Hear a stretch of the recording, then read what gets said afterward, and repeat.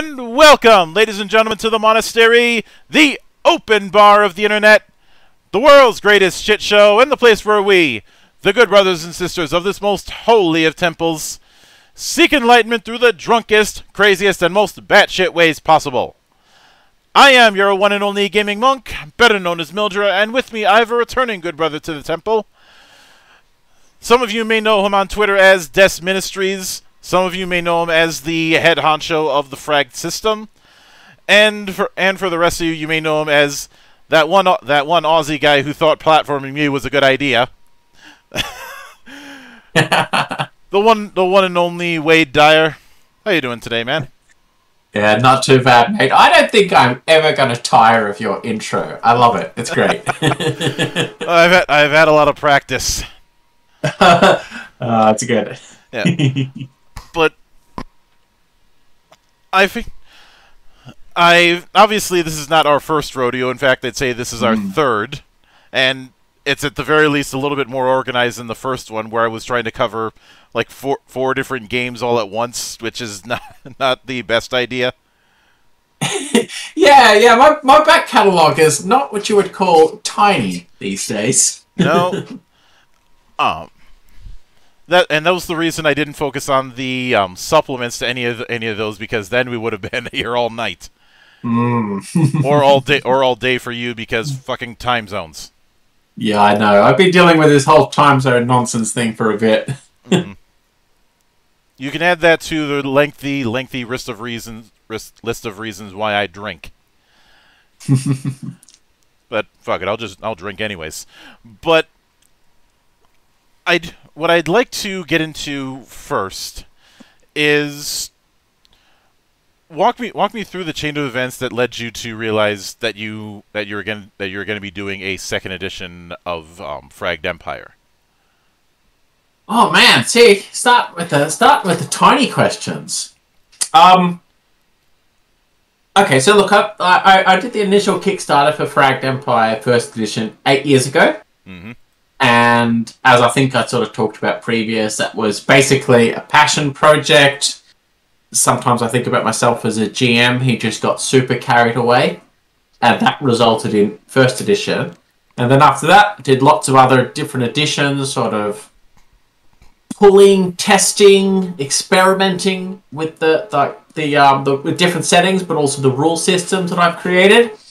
And I found two things. So two things I think really led up to the development of second edition.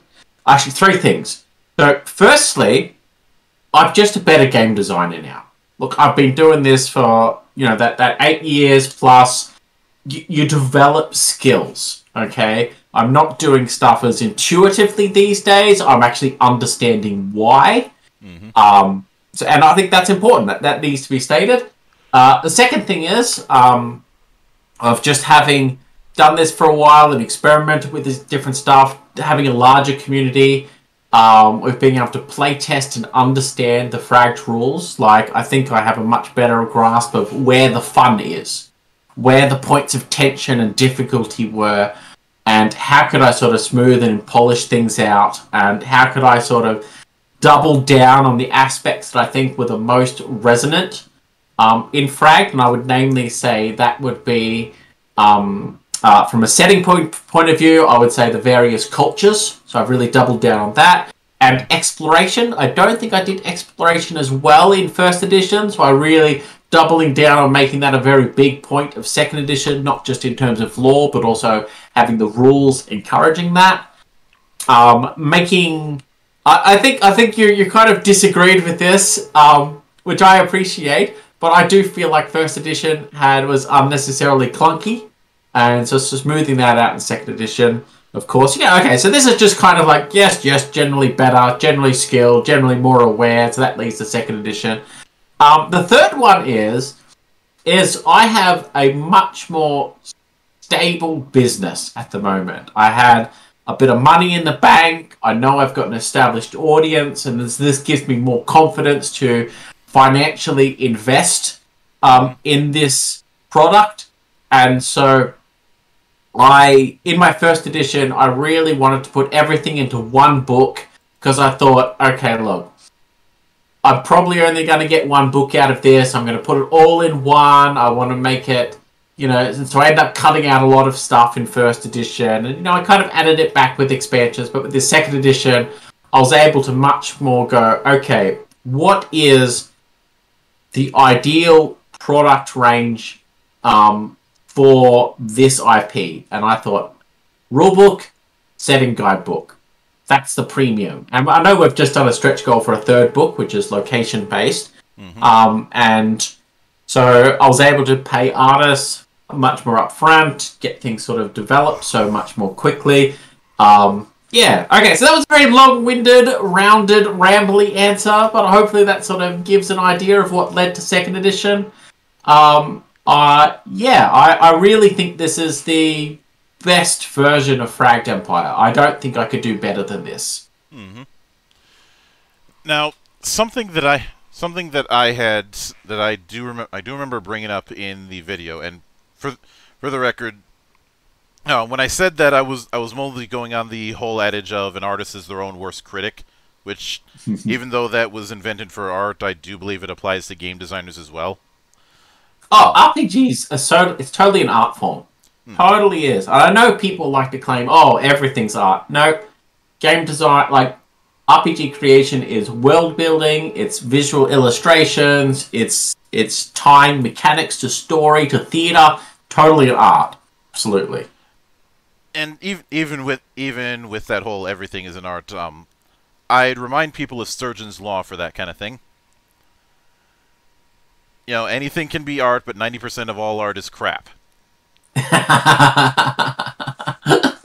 That's nice. I like it. Which may sound derogatory, but it's basically saying that if you're talking like a bunch of works are not good, it's me going, congratulations, you've realized that not every art is going to be stellar. Here's your no prize. And if that sounds a bit asshole-ish of me, well, you're right. but more to the point, I can see to an extent where you meant what you meant when it came to some of the clunkiness in a couple things, and I'm guessing these are things that you're planning on addressing. And I think and that's the reason why one of the key phrases that I wanted to get across in my Unimpressions video that I did with the documents that you shared was I was getting a vibe of Fragged Empire without the fat, because with certain action economies, it felt like there was a lot of choice for the sake of it, like having 5 or 6 different actions for melee and ranged combat. And while I don't want, obviously, given where I come from, I don't want melee or ranged-based characters to be one-trick ponies. But at the same time, the actions within those systems didn't quite differentiate themselves enough. Not sure if this was something you had heard before. And the other thing is that the downtime, in my own experience, it did take a bit of time to get people acclimated to the downtime systems. I think I had a bit of an easier time because of the fact that my players had spent some time with the stuff that Crafty Games puts out. But at the same time, the idea of downtime being a set of mechanics into itself is something that I think a lot of people are going to have difficulty grasping simply because of the way people have been wired to look at campaigns for the last 20 or so years. Yeah, I think that works. So I guess so something that I'm really wanting to do with the second edition is find that it's basically the holy grail of game design is accessibility plus depth. Okay, and finding that perfect point where you're maximizing both of those. The big trouble is that an easy way to gain depth is by adding choices and fat to a game, options. but that can decrease accessibility and decrease the sort of... It makes it inelegant, for lack of a better way of putting it. And so I definitely feel like second edition is definitely cutting out the fat. That term you used is exactly what I was initially trying to do. But I don't want to say this... I don't want to give this impression that Fragged Empire 2 is a greatly different beast than first edition. It's not. My design philosophy was initially cut out all of the fat and then rebuild up from that, so as that all of the different options are meaningful. Like, so when a player chooses something over another choice, that choice feels significant and satisfying. Mm-hmm. Yeah. I can certainly see that. One other thing that I'm curious if this was a point of emphasis for you was giving more space to the Fragged universe. Because, and I think I said this in the Unimpressions video, an issue that I had is that by putting both the... I think I said this as well with when I did my review of Traveler. Putting the setting in the same book as the mechanics can sometimes have this issue of one of them not getting the amount of detail that it's needed. So you end up having a more one-size-fits-all leaning, or something that's supposed to have that setting root, but also not having enough setting in the settings section. Yeah. Leading to a worst of both worlds situation. Traveler 5e is a good example of this, because it's trying to have the personal stuff, the ship stuff, and dip a little bit into the world of the Third Imperium, and they should have been separate books. And in the past, they were separate books. But for Traveler Mongoose Second Edition, complicated. They put it all in one book, and I think that was a mistake. Yeah, okay, so I think the reason why in first edition it was all rolled into one was primarily because I was coming out of the gate as a completely unknown. I hadn't made or published anything before, no one knew of me. I thought, not only one was I expecting to only ever do that one Kickstarter, but I didn't have the confidence that I would have enough support from the community to justify the creation of multiple books. And so I was trying to say, okay, well, I want to do something, but I need to be a little bit conservative, and I was a bit cautious, and I didn't know I was going to succeed. And so I rolled it all into one book, as mainly a means of, cutting down production expenses, reducing risks of development. Because if you stuff up development and production of your product and your business goes under, that's it. There are no extra iterations. There's going to be no second try. Like, that'll do it. If my first edition had gutted me so heavily, like if I'd failed at that, then there would be no future Fragged. And so I'm still okay. Like, even though in hindsight, like, I probably could have done 2 books for my first edition, I don't think so. I think I'm glad that I did one all in one book, and I do know that it did suffer a little bit in the way that you're talking about. But I think the alternative would have been a lot more money that I didn't have, and I'm not sure whether I would have... that would have hampered my business and the production of future Fragged stuff.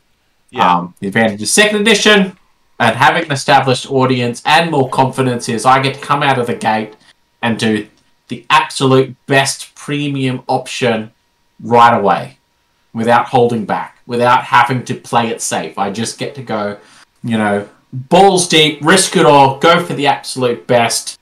That's it. Yeah. And so that's good. Something else that I know that I brought up in the video that I think is something that I want to see go further on, and I'm hoping that this is further developed in the full book, were the playstyle hintings. Oh yes, because yeah, I noticed you liked those. the reason that particular thing stood out to me is you as well as I have probably heard one of the biggest lies that tabletop gamers and tabletop designers tell each other, that you can use a certain system to run anything, which in theory, the reason why I call that a lie is, in theory, can you do that? Yes. In practice, sometimes it's going to require more work depending on the system and what you're trying to use it for. I mean, could I use GURPS to run anything? I could, but I don't feel like breaking out my old graphing calculator to do that, because Lord knows I'm going to need it, which is why I pick on GURPS at times. I like it, but I know that there are limits to what it'll be able to do. And in that same vein, saying that you can do just about anything with a fantasy game, unless you provide some sort of guidance, people are going to stick to what they know. And I think one of the key advantages I've always seen with Fragged is the ability to do multiple kinds of stories with it. If you want to do the space truckers thing, you can do that. If you want to do something with a little more intrigue, you can do that. If you want to do the fight in the bugs a la Starship Troopers, you can do that. And yeah, I think there's... Oh, sorry, go ahead. As a final part of it, having a bit of guidance to what would be good ideas for that sort of thing is something that I'm 100% all in on. So this was something that I was kind of aware of, and I could do back with Fragged First Edition and other games. Is this? I was aware that Fragged was not only very, very flexible for players, not just in the type of character you can build, but the type of play style that you could enjoy in a game. Like, you could have the power gamer sitting next to the narrative gamer at the same table of Fragged and have that work. And Fragged was also very mechanically flexible for GMs and the type of campaign you can run. So I don't believe that Fragged can do any type of campaign. I think if you, for example, want to do a game that's not really involving combat, and like a social game, I think there's other systems out there I think are better than Fragged. I know there are. I'll tell you this right from the start. But Fragged was also very flexible in that it could do Star Trek to Star Wars to like Blade Runner, type games. It could all handle really, really well. But I think I failed in first edition to convey this because one is I had very little GM advice in first edition. I was really just targeting experienced role players, not just people who'd played D&D and wanted something new.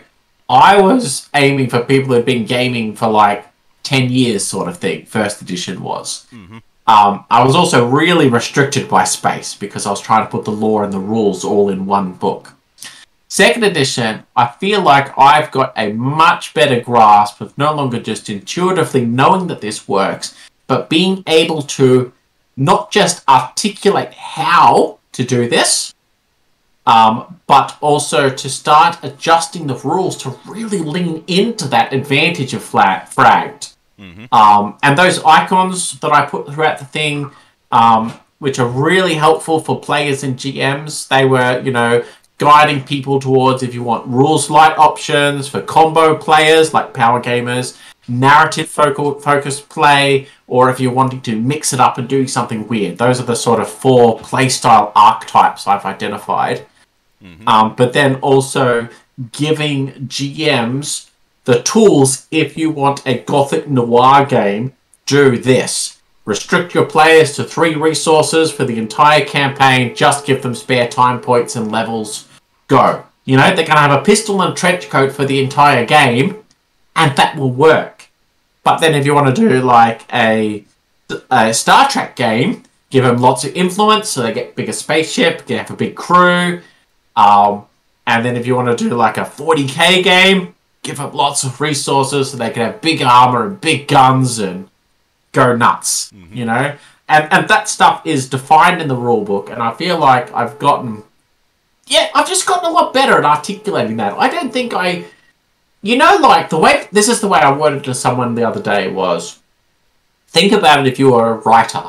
You write a paragraph of text and you can kind of read over it and you're like, oh, that sentence doesn't look right, or that word looks like it's misspelled, and then you can sort of intuitively have an idea if it works, okay? And eventually you rework it a lot, you spell check it enough, and you can get it to be okay. As opposed to someone who's an experienced writer, has a good idea of narrative structures, has very good grammar, and has a good vocab, they will be able to articulate exactly why this doesn't work, and they'll get it right much quicker and much more accurately a lot quicker. I feel like that's where I'm at as a game designer. I know what I'm doing a lot better now. And if I'm being honest, when I look at the visual design, there's always been a strong visual design with the Fragged series. But when I look at the art that was supplied with 2nd edition, oddly enough, there's one 4X game that I was reminded of, and you've probably had this get brought up to you at least once. I'd be disappointed if it wasn't brought up to you at least once during development. And that is the Endless series by Amplitude, especially Endless Space 1 and 2. And especially 2. Yeah, I know Endless Space. I'm a bit of a fan of anything sci-fi, so I think I own most of their games. Oh. So you're probably quite familiar with how well, whoever designed the Academy, I hope they get a flogging. I like Endless Space, but the whole Academy idea and them pushing you around like that was not the best move, and whenever I do campaigns, I turn that off. I think I have vague ideas of what the Academy was. That was the hero hiring or something. Is that right? I'm not 100% sure. In the Awakening expansion, they made that its own faction. Oh, okay. Which led to problems. Oh, okay. Although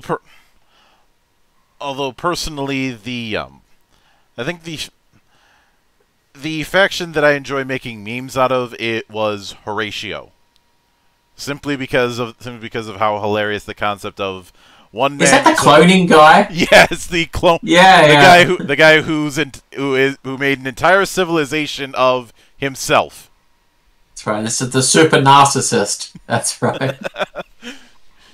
The super narcissist that looked like he came out of Coneheads. Yes, that's right. But I'd say the big reason for that is one could make some very loose parallels between the Nephilim and the Endless. Oh, that's the Endless.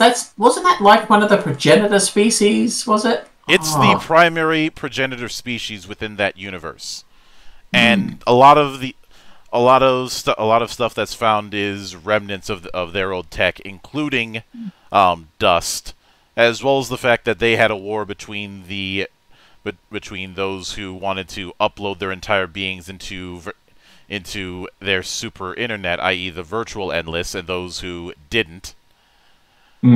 Which resulted in both sides of that conflict getting noped out of existence. Yeah. Yeah, that's right. It's yeah, that's right. It's bringing back some lore stuff, man. I've forgotten all this stuff. Oh. No. And I will admit that I'm not the that's admittedly that it is a bit of a leap when it comes to those parallels, but to the credit, I do recall somebody on the Discord server making a hack of the Endless universe for Fragged, so comes full circle. And it's not the first time I've seen that kind of genre hack, because I saw that exact thing with a project called Fragged Citadel. Yep. I've seen a few of that. People have been doing some hacks, especially like any of those Foretellers computer games where you can make your own race and upload a picture. Yep. I think I even tried to make some Kaltorans in Endless Space once, but yeah. Now, given what I mentioned about streamlining things, there were a few elements of streamlining that I didn't get into when I did that unimpression, simply because I felt that it was going to be a little bit too far into the weeds for the point I was trying to make. But I would like to go into the issue that you had with healing and repair rules, and how you plan on addressing that with FE2. Okay. Do you want to lay out the parameters of the point, so that way I can sort of see if I can address it accurately? On the kick, I remember you talking about simpler healing and repair rules. So what I wanted to go into is what you found cumbersome about those rules, and how you plan on addressing that. Okay. Oh man. See, this is okay. We're gonna come into an issue here, because I've sort of mentally moved on so far from first edition that my memory of even how it works in a lot of the specifics is it's no good. I can't remember it anymore. So I won't be able to sort of say even much how second edition is super different to first edition on that front. But I do know in second edition you've basically got two methods of healing. So one is post-combat healing. After you've had a fight, someone in the group needs to can perform a first aid roll. So you make a medicine roll, get a 12, and then everybody in the party heals 2 attribute damage that was dealt with in the last 5 minutes, i.e. the combat you just finished. And so this kind of... And the design philosophy, I know this is not exactly what you're asking, but the design philosophy behind this is actually to encourage everybody in the party to tank a little bit, not to just have one tank, because there's actually a mechanical advantage to having a single tank. So let's say you got a guy he's a legion, he's big heavy armor, and he's carrying a giant body-sized force field, and he has the traits to like taunt people to make them attack him. Okay, that's kind of a mechanical advantage to that, and that type of character can be fun. But I want it to also be viable for everybody in the party to sort of take turns, sort of, okay, I've been hurt, so now I'll fall back, and, you know, or someone's like, well, I haven't yet taken any hits, so I can sort of jump forward to save my friend and take a couple of blows, because that feels kind of nice and self-sacrificial. And then the game can reward that type of gameplay as well by just having a flat 2 to everybody. But then there is this point that if you're taking more than 2 damage during a fight, you'll have damage that's going to linger on your character. And this attribute damage can actually linger between campaigns. And this is like, you know, in a story, someone gets shot, and a big shot to the shoulder, and that wound can kind of linger there. It's like, that's important. Narratively, that was important when that sniper shot you, you know, in the shoulder, and that might linger with you for a couple of sessions, okay, until you get it patched up. And so that feels narratively correct, that it's got some weight, that hit was important. And the second way that you can heal in Fragged is a care acquisition roll, which is you spend a spare time point, and you perform a roll, get a 12, and you can heal a character 3 attribute damage that was dealt at any time. And this is important because the spare time point that you spent on that could have been spent on buying a small item, modifying your gun, purchasing a trade good. And so there's this sense that you're actually spending, for a lack of a better term, loot, you know, on healing your character. And yeah, so those are the 2 ways that you heal, and it's just clean, that's it, those are the 2 ways. There are other ways. Yes, you can purchase traits and items that can sort of amplify this a little bit, but predominantly that's it. Yep. And I always know that Frag does its resource management and its damage systems are very unique in the RPG field. I don't know of any other RPG that does what Frag does. And so I do understand that it can be a little bit of a mental leap for people, but I think once people experience it, they can start to get a feel for how it works. I think that could be satisfying, and its originality can feel a bit fresh and exciting, which is something good. I want that. I want that in the Frag. I want that in the tabletop RPG scene. I want a little bit of, like, people can feel familiar and comfortable, but we need to do new design decisions. I think, yeah, and I'm quite happy with that. Mm-hmm. Now, with that in mind, mm-hmm. Something else I'm considering about pondering the orb, as they say. Mm-hmm. Yeah, is the matter of spacecraft combat, because I'm no stranger to ship combat in RPGs, but there is a bit of hesitancy from some that I've noticed, simply because a lot of times it ends up feeling like a whole other system that you have to adapt to, instead of something that feels like an offshoot of the boots on ground combat. yeah, okay, so I can talk about that one pretty easy. Okay, so there's two senses, because we'll call these alternative combat methods. Okay, so there's this expectation that personal combat, everyone gets it, understands it, you're moving around, taking cover, shooting, throwing grenades. Okay, kind of XCOM-y like, everyone gets that. Then you have spacecraft combat. And spacecraft combat, I've tried to do two things. So one is, I want it to feel like the rules are same enough that everybody gets it very quickly and intuitively. But then I also do want it to feel fresh. Mm-hmm. So the way that I've done this is, one is, spacecraft are built just like characters in many ways. They have traits, they have attributes, stuff like that. You're basically building a NPC for your party when you build a spaceship. Mm-hmm. And a character might get toolboxes, but a spaceship, you will install workshops or cargo space and things like that. And attack rolls work just the same. You're rolling dice, you're going for strong hits. Rather than endurance on your character, you have shields for your spaceship. So yes, it's a different name, but it functions exactly the same. So, and this all feels the same. Everybody gets it. You know, these core mechanics. Once you've learned personal combat, you'll pick those up instantly with space combat. But now, I do want it to feel different, though. And so, whereas the personal combat is moving and taking cover and stuff like that, instead in space combat, everybody makes a system roll. So you might make a command roll, an engineering, or operations, or a gunnery roll. And everybody in the party will make one of these per turn. And this is kind of this sense that I want you to work together as a team. So someone's locking on, and then someone's lining up the ship, and the other person's shooting it while someone's trying to put out fires. Okay? Mm-hmm. So that feels different. Okay? The other thing that feels different is the way that spaceships work. So in spaceships, you build up your velocity, and you've got to manage your velocity. You might try and line up into the gravity well of a planet so you can hook shot around it and stuff like that. Mm-hmm. And so I kind of describe it as, it feels like submarine combat, but if the submarines had like ice skates, so they're kind of skidding around.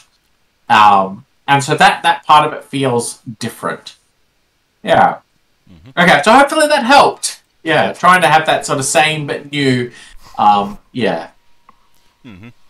Now, with that in mind, the other thing that I was curious about is I could see some people who stuck to mostly Fragged and didn't jump into the other systems. So I want to tap into some of the systems that were in other Fragged games that are being integrated into FE2. And I'd say the first one that would be worth going into is Munition, the reincarnation of momentum from Frag Kingdom, that's replacing ammo and rate of fire. Yeah. Yeah, okay, so that, I think anybody who's been familiar with Fragged Kingdom, especially Fragged Kingdom, but maybe even Fragged Eternum, or Fragged Seas, will start to notice, they'll see how these, many of the systems in Fragged Empire 2 have sort of grown. So, yes, the clearest one is definitely the use of the munition system, which is basically a rebranding of momentum. So momentum in Fragged Kingdom, you sort of attacked, you built it, and then you could spend these points to add dice to your future attack rolls. And so the idea of Fragged Kingdom was kind of, you might go, chip, chip, chip, big important attack, spend all my momentum, you know. And in Fragged Eternum, you built momentum the same way, chip, chip, chip, but then it was built for, rather than adding dice to your attack roll, would actually add damage to your attack roll in Fragged Eternum, and so that was sort of to amplify the more brutal nature of that game. Munitions is a rebranding in Fragged Empire, sorry. Each of your weapons start off with 3 new munition points, and you can spend these to add a d6 to your attack roll, and then you can reload, and reloading just boots you back up to 3 munitions. There are, of course, particulars in terms of the way that different weapons use these munitions. So, for example, if you use an SMG, you will actually gain 2 d6 for spending a munition point. A cannon requires you to spend a munition point just to attack. A disruptor weapon can spend munitions to add endurance damage to your shot. So there are slight iterations on that. And I found this replaces the system in first edition, which basically tracked your ammo and your clips of your weapons. And the reason why I did this was I found that the ammos and the clip tracking was just, it was extra bookkeeping, which I don't mind bookkeeping, but I found it wasn't as fun as the momentum system. The momentum system just felt more exciting because you sort of players spend it to add drama to their turns, and it helps to make one turn not feel like the previous turn more so. And I found that more interesting. And I'm pretty happy with the system I've come up with in second edition. I feel like it's a lot more positive and fun. It's this kind of extra little mini element there that's not too much bookkeeping. Another system that I've developed, sort of a design ethos, I would say, a shift as I've created multiple Fragged products, is Fragged Empire First Edition had lots of guns. I think there were like 4 pages of weapons that you could pick from. And then you add a template to those called variations, and then you can modify them with other little tweaks like laser sights and scopes and stuff like that. But a design structural shift that I found worked much more effective. And this was really in Fragged Eternum, I think, was where I nailed this down was. So in Fragged Empire Second Edition, you have 1 page of weapons to pick from. And I know that seems really tiny, especially compared to First Edition. But each one of these is really different to the next one. An SMG feels really different to an assault rifle, feels really different to a shotgun, feels really different to a grenade, to, or a machine gun. And where I've put more variance is actually in the template section of when you're constructing a weapon. So you might have, an arc fire assault rifle, or a disruptor assault rifle, or a spine launcher assault rifle, or a rail assault rifle, these different sort of things you can put over it. And that's where the variation comes. And I found that this was, I know it's sort of hard to verbally explain this, but I think it comes up with a system that feels a lot more elegant, a lot more, the player's choices feel more meaningful, and there is less rules, but more options and more meaningful options in second edition. And this is what I want as a game designer. As a game designer, I want less rules that do more things, and those things to feel more satisfying and different to each other, more meaningful. I can get that.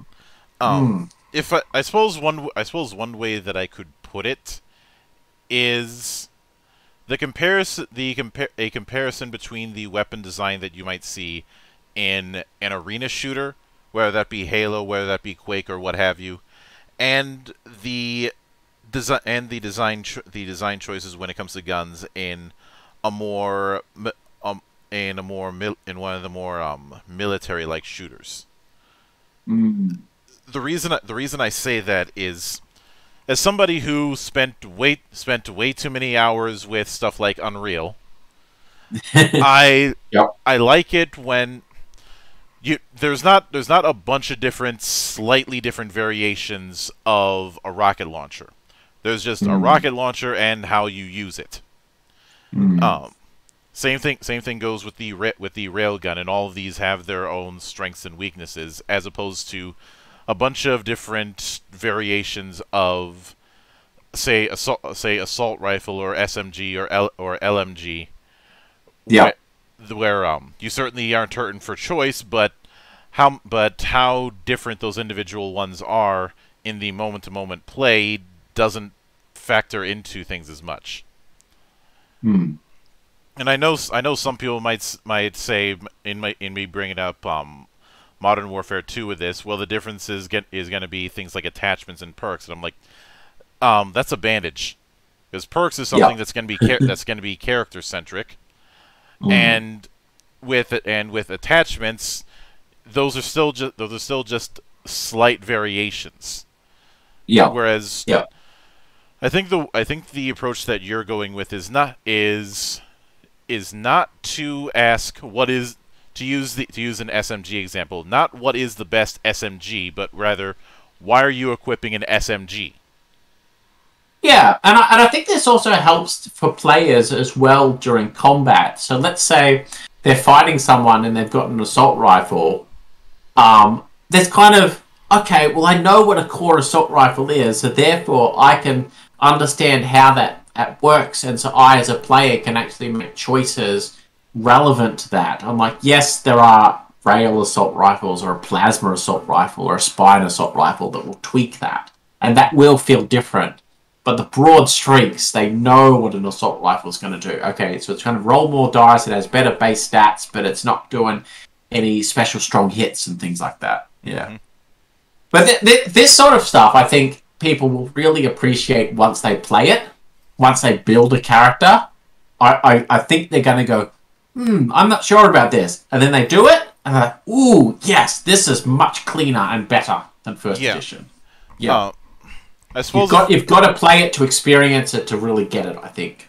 I suppose if I wanted to continue that example, I could bring up the weapon specificities in Doom or the Doom successors. Like if somebody needs to do a whole lot of stun locking against an enemy, like say those goddamn Lost Souls back in the day, well, that's what the plasma rifle's for. Yeah. At least until you get, and you need obviously the shotgun, and then later the super shotgun is your jack of all trades weapon.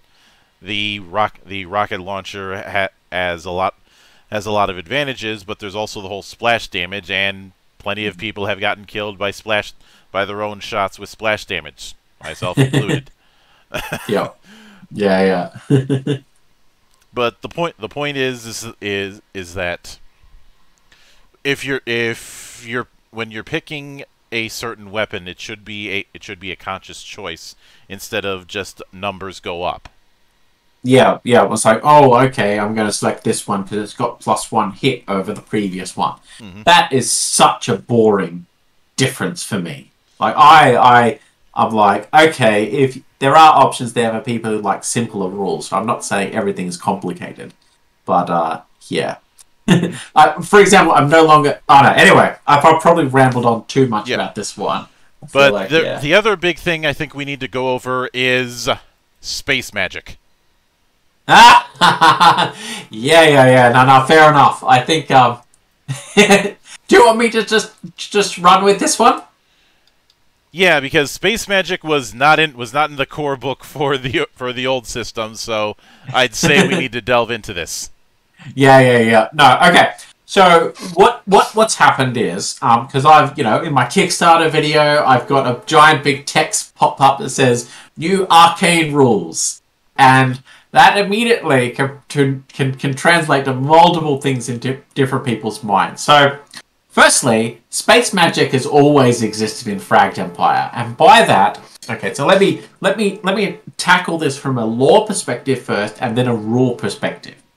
So, as an example, the primary space magic is jump drives in Fragged Empire. FTL travel.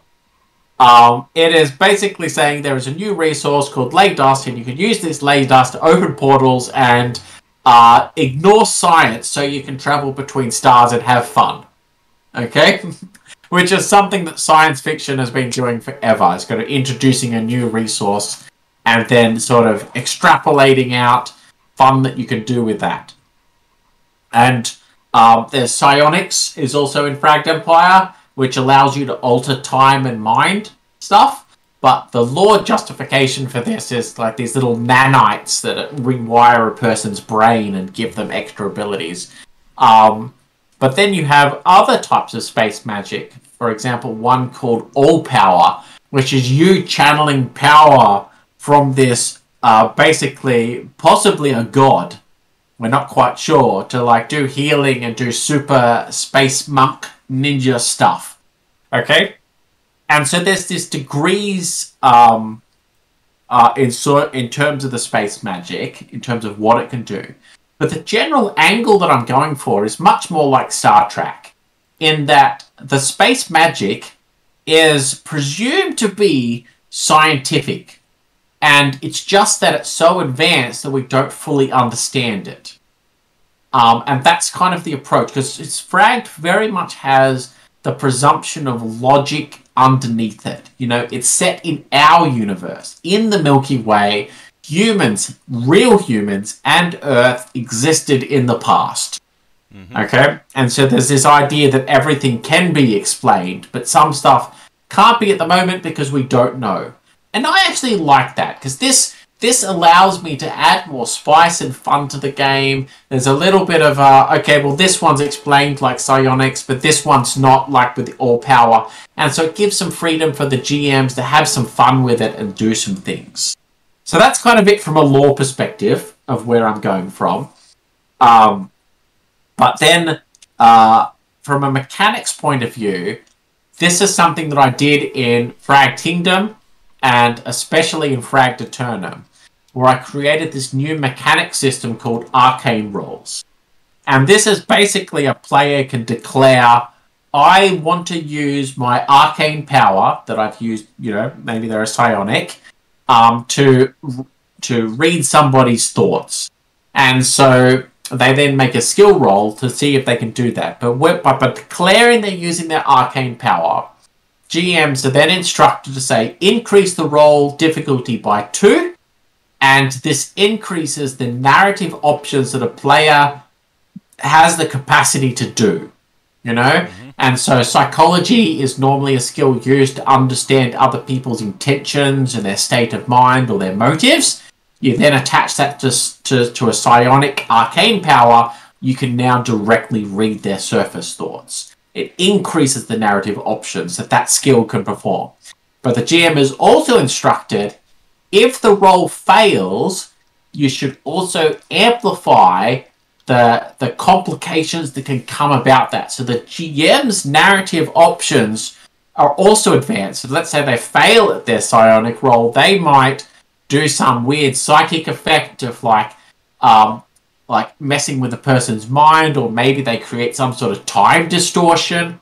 Maybe they accidentally reset time or fast forward everybody 5 minutes or something like that. And so it kind of adds how do you put this? It amplifies the sort of options that can happen at the moment. And so in Fragged Empire 2, I've basically just tightened up the rules and got much more specific, offered more guidelines and more structure to using these weirder powers than what I did in First Edition. In First Edition, they were always there. The same stuff is there from a lore perspective. I've just tightened up the rules behind it and made it clearer. Like I said, Fragged Empire without the fat. Yeah, without the fat and the ambiguity. It's more clear. And I think this is good, because this gives the players more guidance on what they can actually do with their arcane powers, gives GMs more guidance to here's how you stop your players just doing whatever they want, you know. Psionics is just mind and time. You can't do all the other weird stuff. It's what it does. Yeah. Yeah. Now, with all that in mind, what are you shooting for as far as a release window for the project? Not a date, a window. Yeah. Okay, so the original plan was to have the PDFs out in everyone's hands basically as soon as the money comes through. And then have the physical books printed by the end of the year, because I was hoping to have them at the PAX convention here in Australia. But now we've done a stretch goal for a third book. And this obviously means production is much more delayed, because I'm now doing a third book. So the plan now is to... I still are going to get the PDFs into people's hands for the original books as soon as I can. As soon as the Kickstarter funds comes through, people can send me a message and I will send them the PDFs. Okay? Or they can wait a little bit until the pledge manager's finished in a couple of months, and then that'll come through probably. But the physical books, I'm not anticipating these to come out until early, mid-next year, I think, has to be the honest approach. I really like early next year, but I don't want to get into the political specifics of it, but unfortunately the disaster that's happening over in Ukraine has also affected multiple people within my development cycle. And that's... I'm not sighing because it makes things slow. I'm sighing because I have talked to these artists and I know a little bit about what's going on, and it's heartbreaking. But then it also does affect the production of Fragged as well. And, yeah. And all of that said, I am certainly looking forward to seeing how Fragged Empire 2 is going to be developing. And of course, you know I don't sleep, so I'm definitely going to be keeping a close eye on things. But with all of that said, I would like to sincerely thank you for taking the time out of your schedule to come onto the show and enjoy the madness. Always lovely to talk to you, Meldra. Always. Yep. And anytime you see fit to return, the door is always open. As I often say around here, drinking is not mandatory, but it is encouraged. And, of course, a sincere thanks goes out to everyone who took the time out of their schedule to come onto the show and enjoy the madness. And there will be plenty more where that came from, as there always is here, on the open bar of the internet. But until then, on behalf of the good brothers present and not present, my name is Mildra, I am your gaming monk. Stay fucking frosty, everybody!